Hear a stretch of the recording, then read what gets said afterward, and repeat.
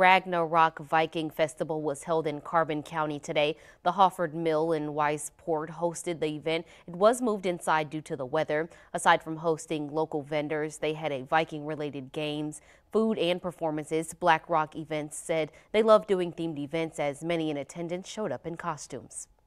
Things for them to do. I want for them to interact with one another, meet new people, and sort of build a community, because there's too much going on where, we just don't interact with one another anymore, and that's really what I like to see here. I like to see people sort of building new community and meeting new friends and really just having a great time. They say the next event will be a Witches Mayfire Festival in May.